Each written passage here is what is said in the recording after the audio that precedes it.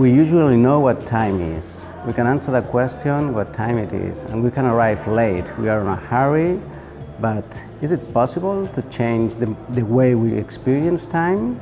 This is a course to deepen into this question and make possible different experiences of time. Photography is a perfect tool to experience and learn about time. You cannot think of photography without time, without the exposure of time. In this course, we will learn from the hand of great photographers how they treat this concept, and also we experience with our own techniques how to do it.